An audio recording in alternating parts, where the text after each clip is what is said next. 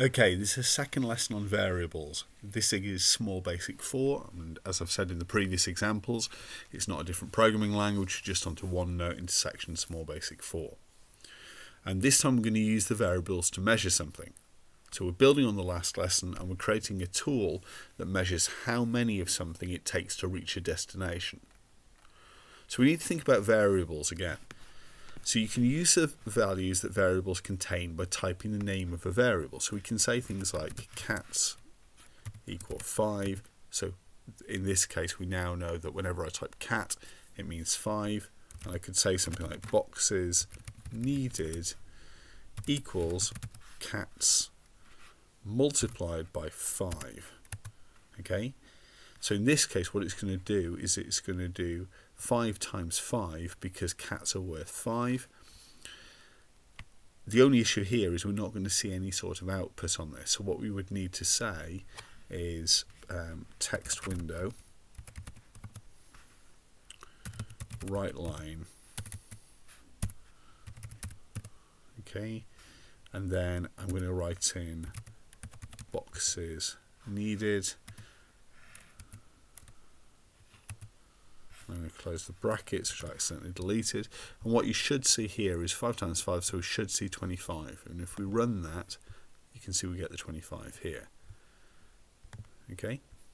So in this case, this could be anything. It could be Jeff, it could be Bob, it could be anything. But normally we try to make variables something that we can remember and use to help us. Okay? Now if I just swap that around, I don't need that anymore, so I'm going to remove it again. So if we try to make this a little bit more specific, so if I say something like length equals 4 and width equals 10, and then if I say that the area is equal to the length multiplied by the width, okay?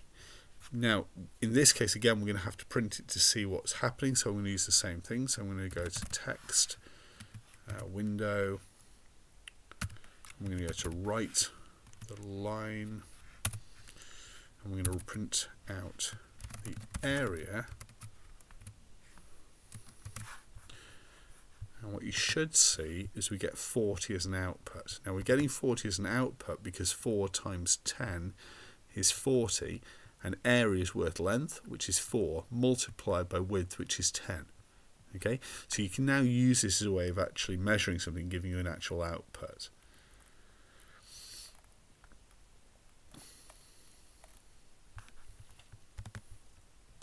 Okay, just clearing the screen off there.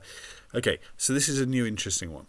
So if I use the same basic idea again here, I'm defining a variable called area. I'm saying the value of area is 5.3. But in this case, what I'm going to do is I'm going to say area equals area plus 0.1. So what's happening here is I've got area defined as 5.3. On this one, I'm creating a new variable which has got the same name as this, so this will replace that one. But before it does, it's going to draw area here. So area is worth 5.3 on line 2. So 5.3 plus 0.1 creates the new area, and this will draw from the nearest one. So what do you think that's going to be? What you should get is 5.4. Okay, you could change this to any other number. If I take this to something like 2 or 3, then you can get 5.3 pulled into area plus 3, which is 8.3, and then this is going to read line 3, so we should now get 8.3. Okay, so you can redefine variables as we go through them, which again is quite important. Now the task for this is quite interesting, because the task for this actual exercise is challenge, build and measure. Now we're going to build a measure, and it says first ask for the height of something using the text window. It could be your height, the height of an animal, or the length of a bus. To keep it less complicated for you, ask for the height or length in a specific measurement. Then choose a long distance, maybe the distance from your house to the school, from New York to London, or from the Earth to the Moon. You might have to look this up. Finally output how many of that object it would take for you to reach there. Now, I'm not going to do this whole thing for you, but I will give you a bit of a clue. So if I do this, I'm going to need to ask some questions. I'm going to do the same basic thing. So I'm going to say text window dot, and we're going to go to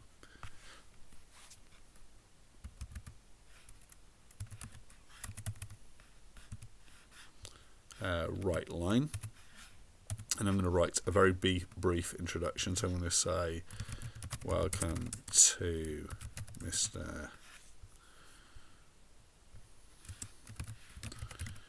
Dyson's Measurer. It's a terrible name. Try and think of something better. Now I'm going to do the same thing. So I'm going to do text window dot write line, and again I'm going to put something in here. This will show how many of you it takes to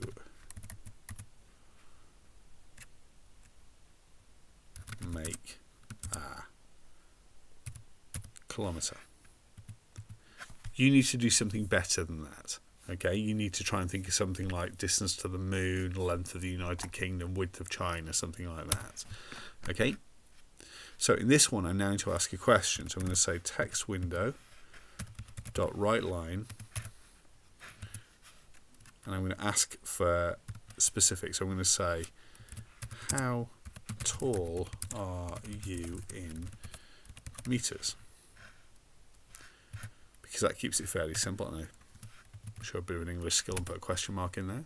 Then we need to create a variable. So I'm going to say the height equals text window dot read.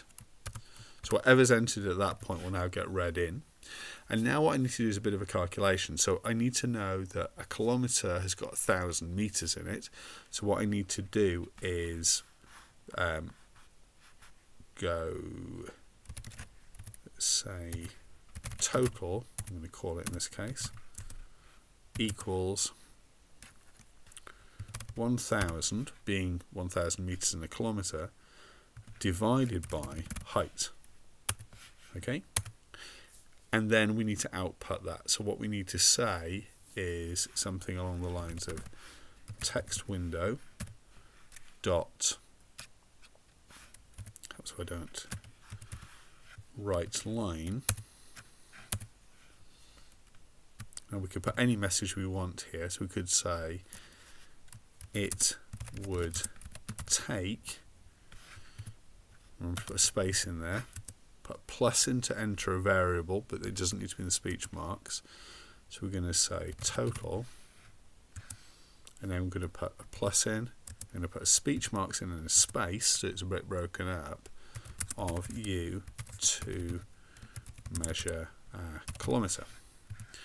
And then if we run this one, what we should get is welcome to Mr. Dyson's Measurer. This will show how many of you it takes to make a kilometre. How tall are you in metres? And I think I'm somewhere at 1.88 metres. Okay? It would take 531.91 of you to measure a kilometre. So we can test that because 1.88 isn't far off 2. So 531 multiplied by almost 2 is around about 1,000. So that sounds like that's going to be right. Obviously, if you want to test that properly, use a calculator and check it. So again, that's the task. Try to think of something a bit more exciting than a kilometre. And again, I want a screenshot not just of the output, but of the actual code as well. There is a second challenge on this one, which is the maths formula one. But if you've managed to complete the first one, hopefully you won't find that too difficult. Good luck.